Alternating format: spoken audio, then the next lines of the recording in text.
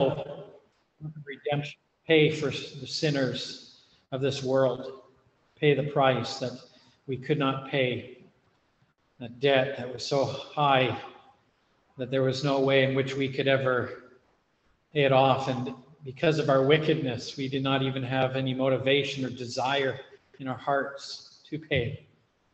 But Christ, in his love and his mercy, came into this world and so mightily, even through his ministry, showed his great compassion for the lost. For those with hearts of stone, he came to give new hearts, living hearts.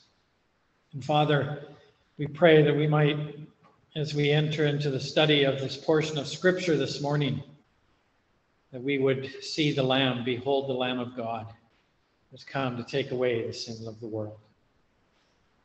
Oh, Father, we pray for those that are going through afflictions and suffering, not only among our own brothers and sisters here, but throughout the world. We know, Lord, that in many places that there are still great battles with sickness and with fears concerning COVID. We pray, O Lord, that in mercy and grace that you would calm the fears of hearts as even through these difficult times, that you would use it for your glory to bring sinners to repentance, salvation, and also strengthen your church. Lord, through this past year and a half, we know that there have been causes of division over issues that have been brought about because of different thoughts and different ideas and different informations concerning how to deal with the COVID situation, Lord. We pray, Lord, that we would humble ourselves before you and that we would turn away from our own sinful desires and sinful ways and surrender to you and your leading, Lord, so that we do not in anything and in any way bring reproach upon the name of Christ. But Lord, that our lives and our words, our thoughts and our actions would all show that we are indeed a people redeemed from the world, redeemed through the blood of the Lamb, and that we would not seek no longer our own, knowing that we have died with Christ. We've been buried with him, and we've been raised with him, so that it's no longer I. It's no longer us, Lord, but it's Christ who lives in and through us. As we are being conformed into the image of Christ, may we truly be a light to the world, to show that there is no other name given among men whereby they must be saved. And Father, in that we also pray that we would be a revived people. Revive us with your word this morning.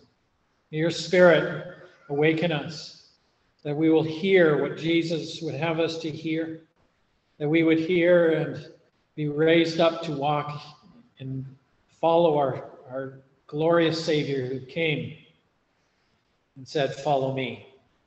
Oh, Father, we pray that there will be many disciples here and that we would then go out into the world as Jesus commanded and preach the gospel and make disciples. And Father, we ask that those that are struggling with temptation, and maybe there are those that are struggling even with belief and have doubts, we pray that you would give them a clear understanding, clear and peaceful wisdom in the Lord Jesus Christ, to have confidence that he is working his will and accomplishing his purpose as he's building his church in the world, and the gates of hell shall not prevail against him. Will use me, O Lord, for your glory here today to preach faithfully your word. We thank you and we praise you for this, Lord. We give you all the glory and all the praise in Jesus' wonderful name. Amen. Would you please open your Bibles to Mark chapter 3. It was the custom of Jesus to join himself with others on the Sabbath. So Jesus entered a synagogue, a place where Jews would meet on the Sabbath day for prayer and Bible reading and instruction. And we read in verse 1, he entered again into the synagogue And there was a man there which had a withered hand. Often the use of the word hand is used in a symbolic way. Of course, this isn't symbolic in this, but we know that there are ways in which even today we use hand to represent power, abilities, being taken by the hand of God. We refer to, in the Old Testament, such times as when by the hand of God he caused the Red Sea to be divided. We read of where kings would hold out their hands as a gesture of mercy. Or a farmer, they would gather their crops with their hands. For the child of God, we have the wonderful assurance given to us that nothing can pluck us from our Father's hand. Now, having a withered hand here means that he had lost power. He had lost ability within that hand. It was a useless member of the rest of his body. Now, I don't want to offend those who are left-handed, but Luke tells us in Luke's gospel that this man, the withered hand, was his right hand, and it was due to that he was unable to do other things. And the reason I don't want to offend left-handed people is because they'll say, well, why didn't he use his left hand? Well, we don't know. He probably had to, but it would have caused him to have trouble opening jars or doing just simple tasks, writing a letter, among other things. It was the right hand that was the one that was considered clean in that society, in that culture. It was considered the hand that you would eat with. And so it was a hand that was seen as important. Because of the times in which he lived, where there were no tools to help him and help to allow that hand to become useful again, to function, he may have lost a sense of accomplishment. He may have had a sense of even shame, not being able to work. It might have given him a sense or a loss of pride in accomplishments. Because with this, it would have deterred him from being fully able, with the fullness of strength, to provide well for himself and for his family in that society. The state of this man was not all that great, because he would also be viewed by the Jewish community as a sinner. And they would point at his hand as being an example or proof of him being a sinner. For in many of them, their minds, their thoughts would have been, surely this man, either his parents or himself, that he had done something bad. He had done something sinful that would have brought upon him this infliction, and that it was a punishment from God. Another thing to think about as we begin this portion of Scripture is that this man was not what you would call a somebody. None of the other gospel writers mentions a name. He is a nameless, disabled man. That's all we know. Yet Matthew, the Gospel of Matthew, he begins this story, this same story, with the word behold concerning this man. And that's a very interesting thing, because behold is often used in reference more to somebody of royalty, or of some great proclamation, some high thought. Behold the Lamb of God was the cry of John the Baptist, highlighting the great and special person of Jesus and pointing the people's attention. Behold him. The prophet cried out, behold, your king comes to you. That was the way in which the word behold would be used. Yet here, as it was in Matthew's gospel, behold a man with a withered hand. Behold a nameless man. Behold a man of no distinction, a man whose abilities are limited because his right hand has lost all its power, all its juice, its life. Behold a sinner. So what can we see here right away? We see God who has chosen the base things of the world. We see one who has chosen the foolish, the not so strong of the world. We find here a great demonstration of the compassion of God, the compassion of the Lord Jesus Christ, as he looks and he directs his attentions and his actions of mercy upon one who the rest of the world would simply overlook and say, your hand's withered, you're unclean, you're under judgment of God. And this should be an encouragement to your heart this morning. It doesn't matter if you're rich or poor. It doesn't matter if your body is in great shape or is slowly failing you. Your hands may not be able to open a jar. Your feet may be slowing you down, losing the capacity maybe to walk from point A to point B. But look and see that God beholds you. God sees you. Our Lord looks upon you with mercy and compassion. In the world, when an event is held and all the media is present, who do they focus upon? They focus upon those who they think are great.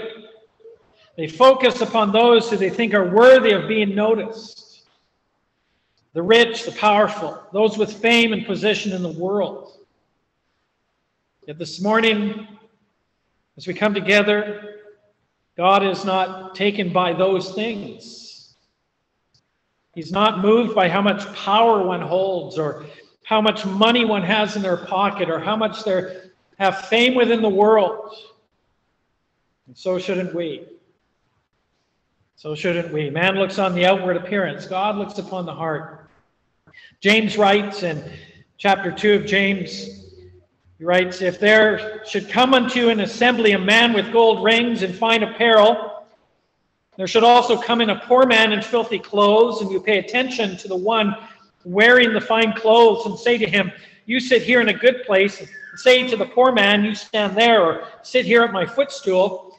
Have you not shown partiality among yourselves and become judges with evil thoughts?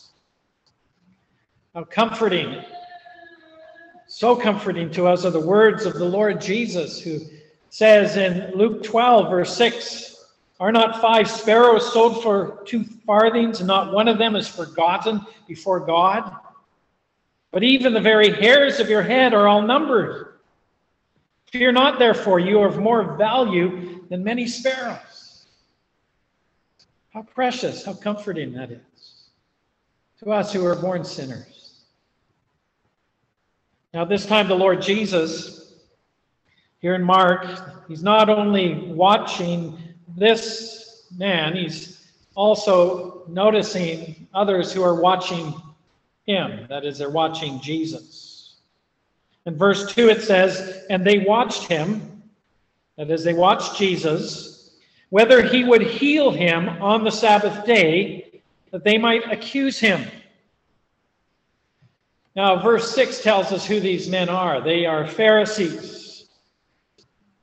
And here in verse 2, it says they're watching Jesus, and the purpose they're watching is they want to see whether he's going to heal this poor man. This man with this withered hand.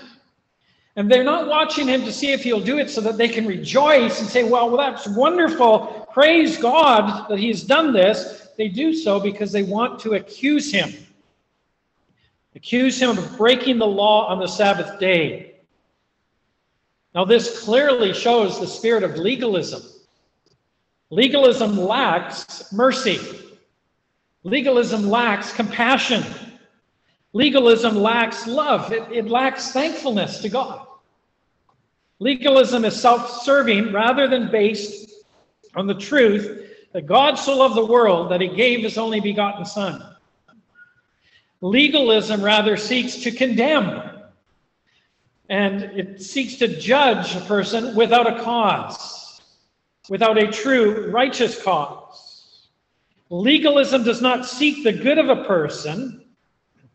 What legalism does is it seeks to keep them in their bondage. Legalism seeks to keep them in the bondage that they're under. The bondage of sin. And in this case, this poor man in the bondage of this withered hand.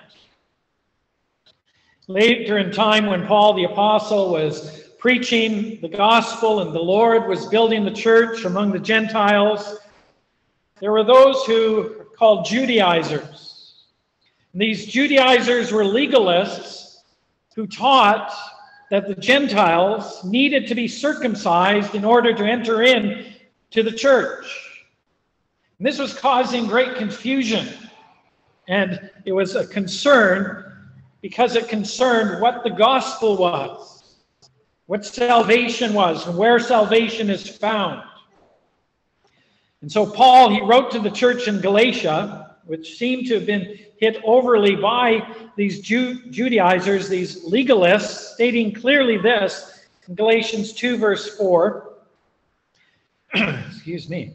And this occurred because of false brethren secretly brought in, who came in by stealth to spy out our liberty, which we have in Christ Jesus, that they might bring us into bondage, to whom we did not yield submission even for an hour, that the truth of the gospel might continue with you. See, Paul, he didn't mince words, because he did not call those legalists confused brothers. He didn't call them foolish brothers. He didn't even call them ignorant brothers. He called them false brothers. False brothers. He described them as being like the tempter himself, the one who comes in secretly, with stealth, not with the purpose to edify the believers, but to spy on them. What do they spy on? What are they looking for? They spy on the liberty of the Christian. The liberty that we have in Christ Jesus. And Paul says they do this to bring them into bondage. They don't want them in liberty. They want them in bondage. And that's always the way and purpose of legalism. Legalism's purpose is to take away the liberty we have in and through the Lord Jesus Christ and put us under a bondage. And so what does Paul add? He said that they did not yield submission even for an hour, so that the truth of the gospel would continue with them. They would not listen to them, even for a moment. Rather, they would submit to Christ alone in the freedom of the gospel, the freedom that is received through the gospel of Jesus Christ, freedom from sin, freedom from self-righteousness, freedom from the curse of the law, freedom of that bondage where one would put anything even on par with Christ as a means of being accepted by God. And it was the same freedom that the accusers of Jesus did not desire for themselves nor for anyone else, including this poor man with the withered hand. Now, it does not say that they said anything yet, that they said anything out loud in accusation, but Jesus knows their thoughts. He knows the sinfulness of their hearts. He knows the bondage that they're seeking to keep people under. And so Jesus tells the man to stand up, and then he directs his words on these legalistic, self-righteous men. In verse 4. And he said unto them, is it lawful to do good on the Sabbath days, or to do evil, to save life, or to kill? But they held their peace. And when he had looked round about on them with anger, being grieved for the hardness of their hearts, he said unto the man, stretch forth your hand. And he stretched it out, and his hand was restored whole as the other. Now notice at this time the spirit and emotion that Jesus has to these legalists in verse 5. He has both anger and he has grief. Anger and grief. There is sinful anger, and there is anger with sin. And there is also an anger with the sinner. God is angry, we're told in Scripture, with the wicked every day. In Psalm 2, it says concerning Jesus in verse 12, "Kiss the Son, lest he be angry, and you perish in the way when his wrath is kindled but a little. Blessed are all those who put their trust in him." You know that the Bible never presents Jesus as being just kind of a mellow, laid back, easygoing when it comes to sin kind of person. So just let it go. He is angry here, and he is grieved. He is grieved with those with the slowness of heart, with the lack of understanding, and with a rebellious heart against the gospel, against the truth. And this grief and this anger, it's not a careless anger. It's not a grief of saying, "Oh, I'm sad, but who cares as long as we just love each other, hold hands, and sing Kumbaya." We must never neglect to give the full counsel of God's word as it pertains to the attributes and nature of God. We must never neglect to tell the sinner that God is a consuming fire, and that to deny Jesus as the Christ, as the Savior, to deny that he alone is the way, the truth, and the life, is sin itself. We must never neglect that. We're called to proclaim that, to claim that there are other means and other ways to God, or to even add to the cross of Christ with legalistic forms, with rules and regulations. It is to bring out God's wrath, his anger, to reveal the righteous anger of the Lord and the Son of God, the Lord Jesus Christ. His compassion is on full display upon the man with the withered hand, but here, equal to that compassion is his anger with the wicked, with the unbelieving. So we have that balance. He is both one who has compassion and mercy. He is also one with righteous anger. In verse 3 it says, "And he says unto the man which had the withered hand, Stand forth." So Jesus, angry at those men, he takes this poor man and has him stand before the people, and he uses him as an example and an argument against their wickedness, their wicked hearts.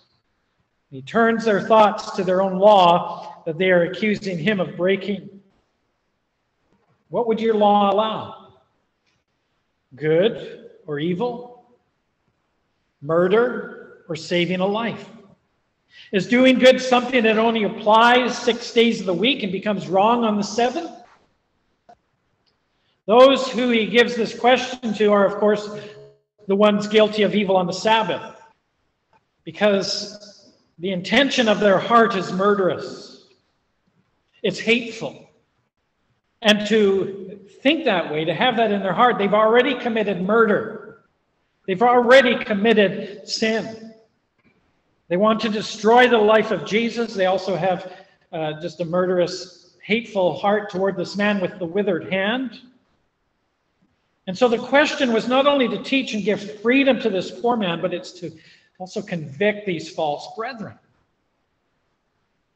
This is a deep and profound question that Jesus gives to them that we should seek to find an answer for, because it actually brings up other questions. And we can ask this of ourselves. Do we only do good because the law tells us to do good? You know, there can be an act of righteousness that is done with a heart of unrighteousness. Do we only do it because God said it, and we just do it out of duty then? What and who determines what is good? Am I the one who decides? Are you the one that decides what is good? Or is it God? Why do good? Okay, here's an important question. Who can do good? Is good only based on action? Can someone do good, again, even if their heart and motive is bad? These are questions that we all must come to grips with in our lives as disciples of Christ. If we indeed are disciples of the Lord Jesus Christ, who from chapter 2 gave himself and declared himself as the Lord of the Sabbath. Now, the answer to the question is, of course, rhetorical. It's never right to do evil, and it's never right to destroy or murder, and it is always right to do good and do it 7 days a week. On another occasion with similar accusers, Jesus used their own actions to answer this question, and we find that in the Gospel of Luke, chapter 14. Luke chapter 14.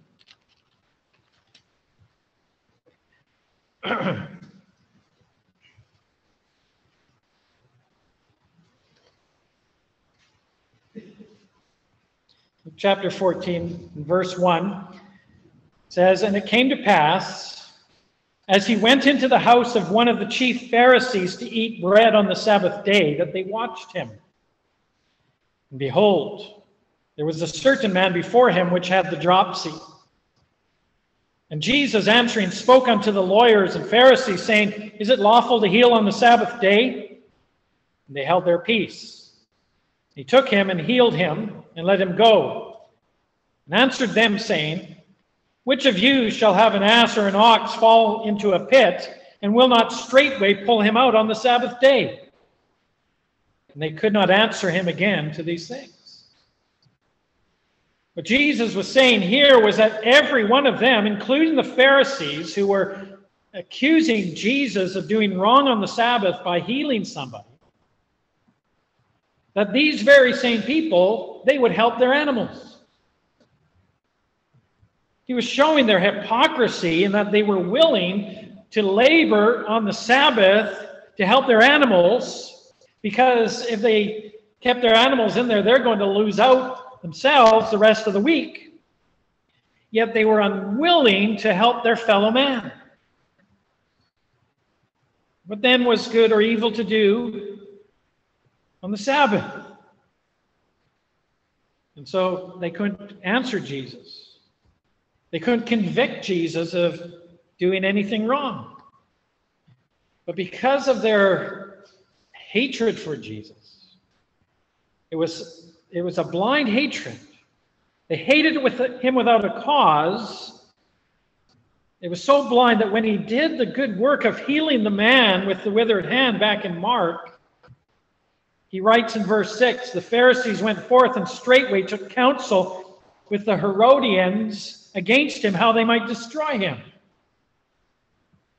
They hated him so much that when he did such an amazing, wonderful, precious miracle of healing this poor man, their hearts were so full of just despite for the Lord. They just could not stand him and his teaching and the freedom of Christ that he brought, that they wanted him dead.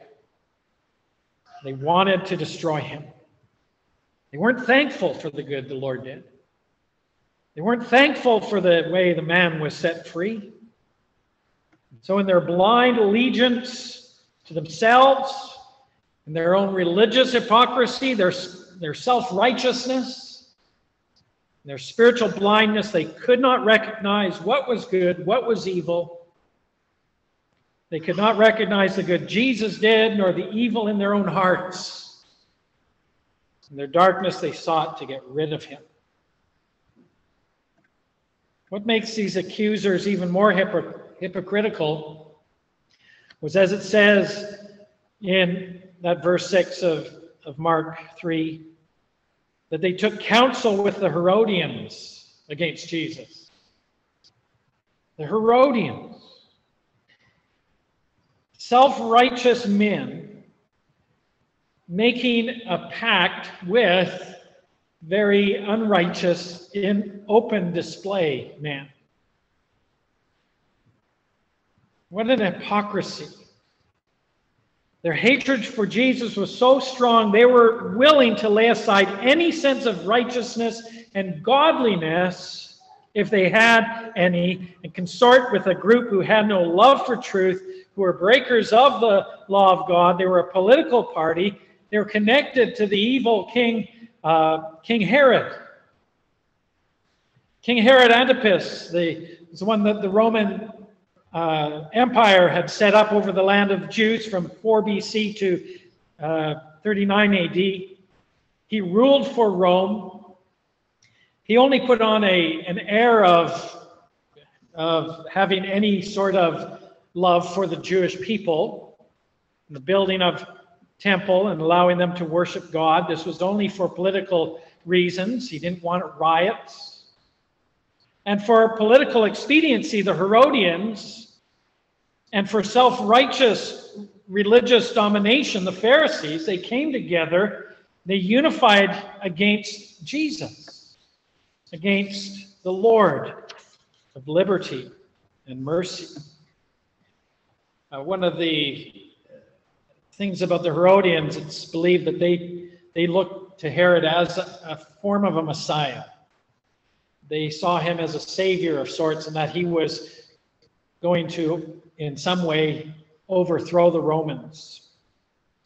And so their whole idea was political. And so with Jesus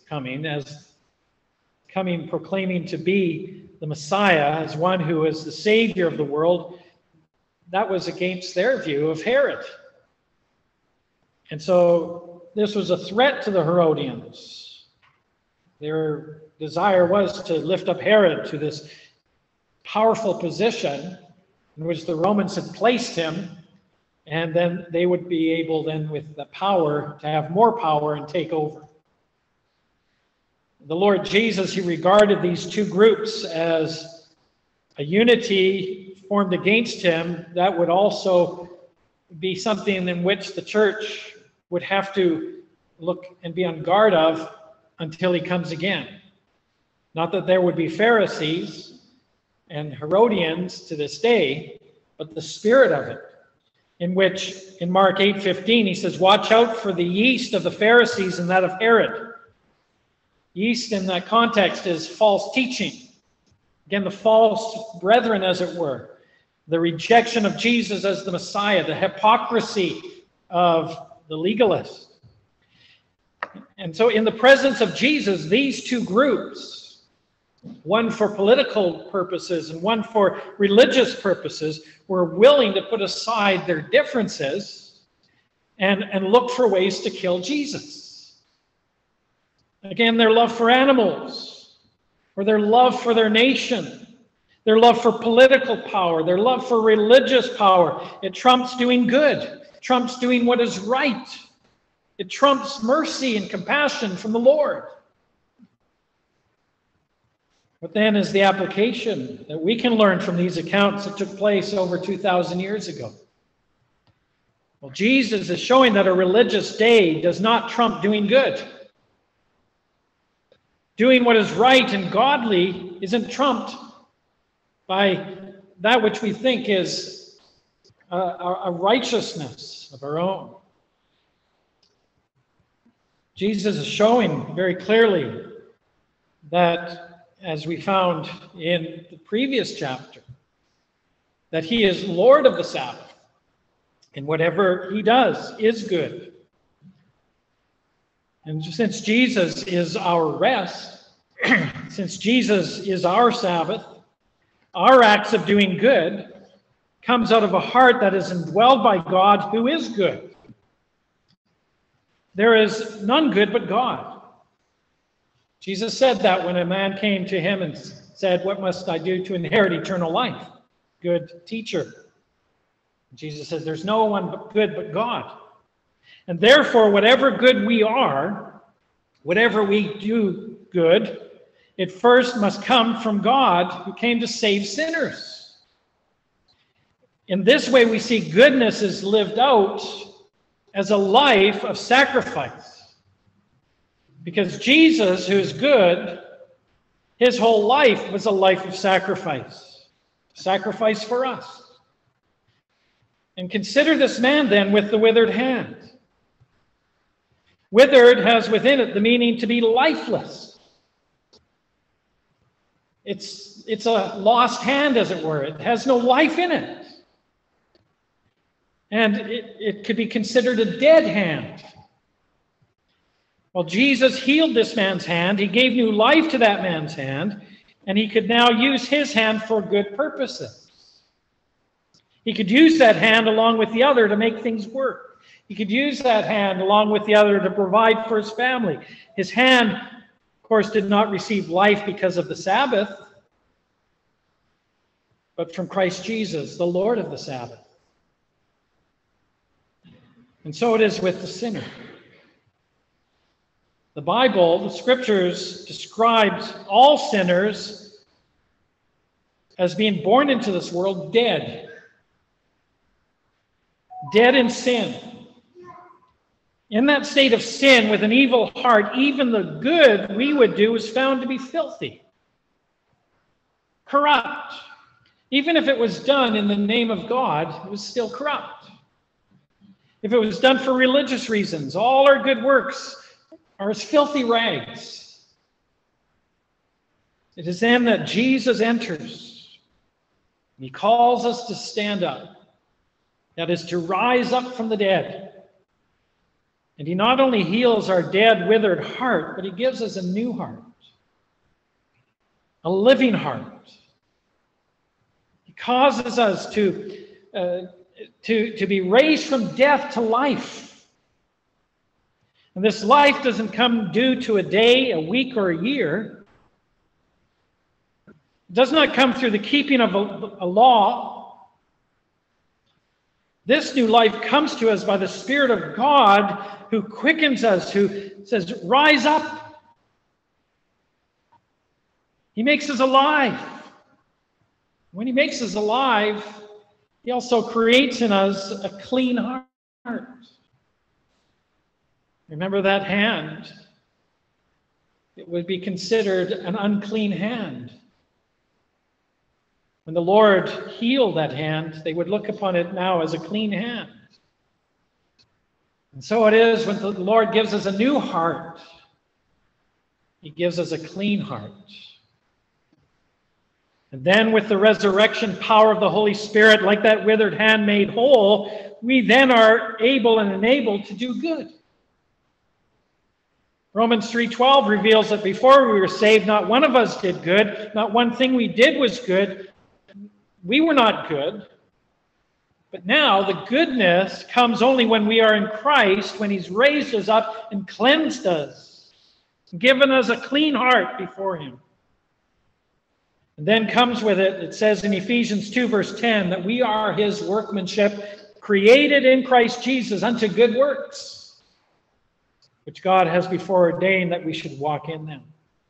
You see, there is now for us, for the Christian, a change of nature as well as a change of occupation. A change of nature and a change of occupation. We are in Christ called good now, because we're in Christ who is good. And we're called by Christ now to do good. Some application for the good that we do include letting your light so shine before men, that they may see your good works and glorify God on the day of visitation. It's through the preaching of the gospel of Christ. Our good works now include edifying one another, exhorting one another in the body of Christ. It is to show compassion to the lost. Our good works include praying for one another, helping the weary, calling back the wayward, sharing the love and mercy of God, giving a cup of cold water to one of Christ's children, believing and knowing that even one cup is giving it to Christ himself. Micah 6 verse 8, it says, he has shown you, O man, what is good, and what the Lord requires of you, but to do justly, to love mercy, and to walk humbly with your God.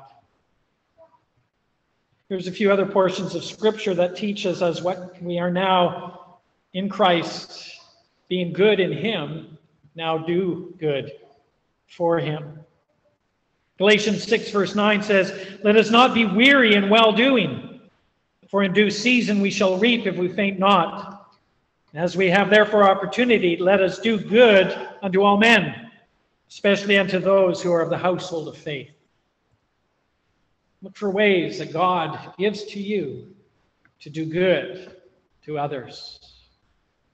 1 Timothy 6 verse 18 says that they do good, that they are to be rich in good works, ready to distribute, willing to communicate, laying up in store for themselves a good foundation against the time to come, that they may lay hold on eternal life.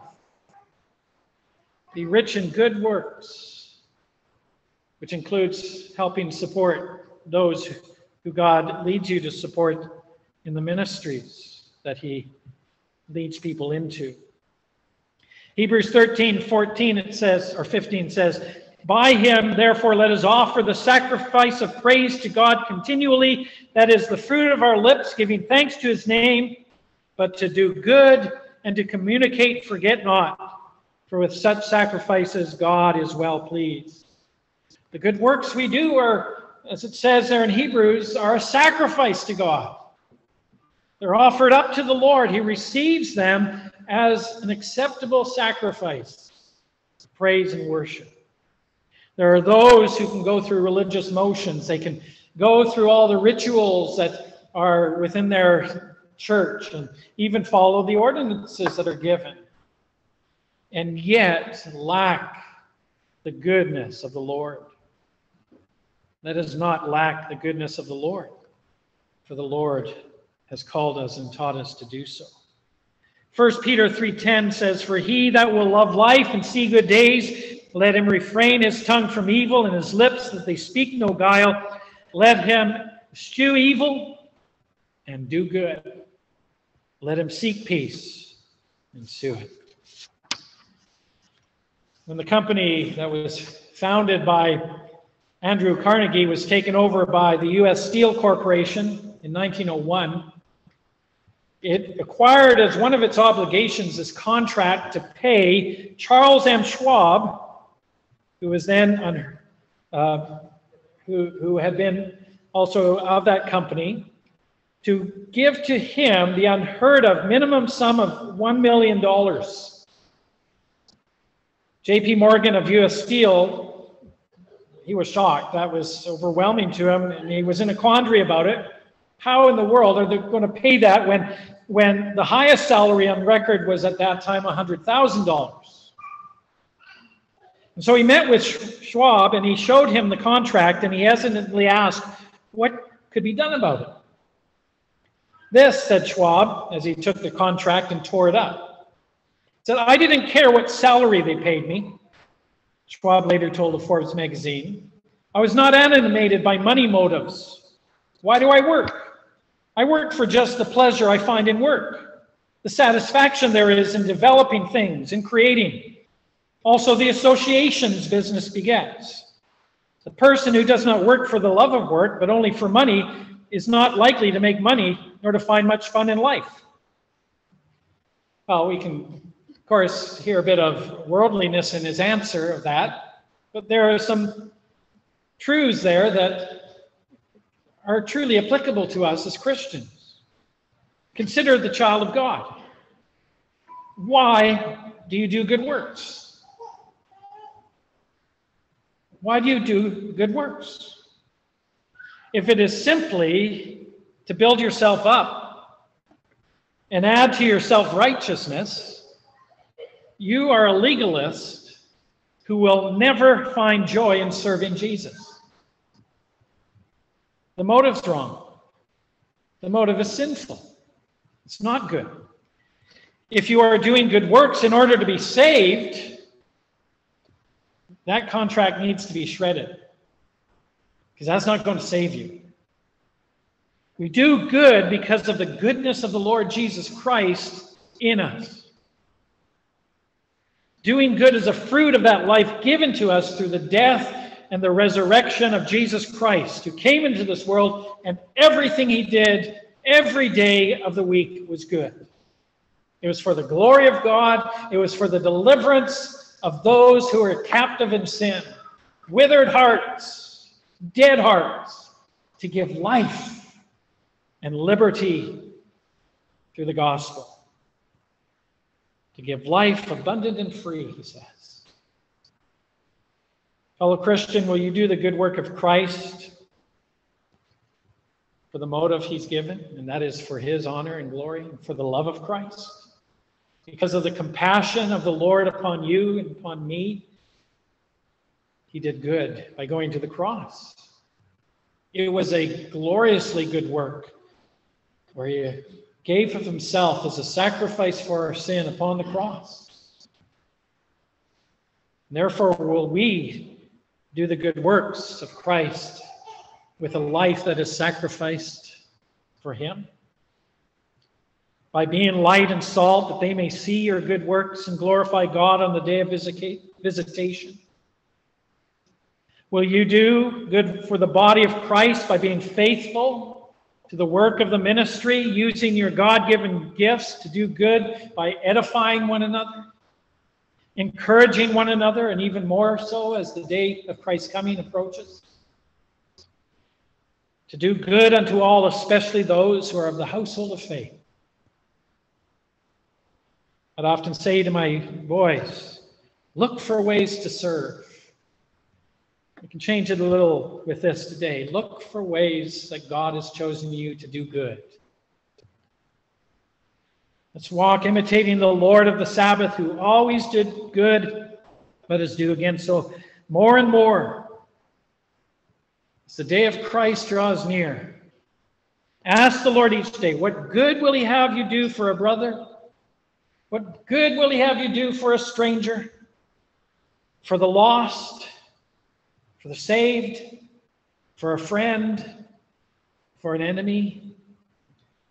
Most of all, for Christ Jesus, who said to know to do good and to not do it, it is sin.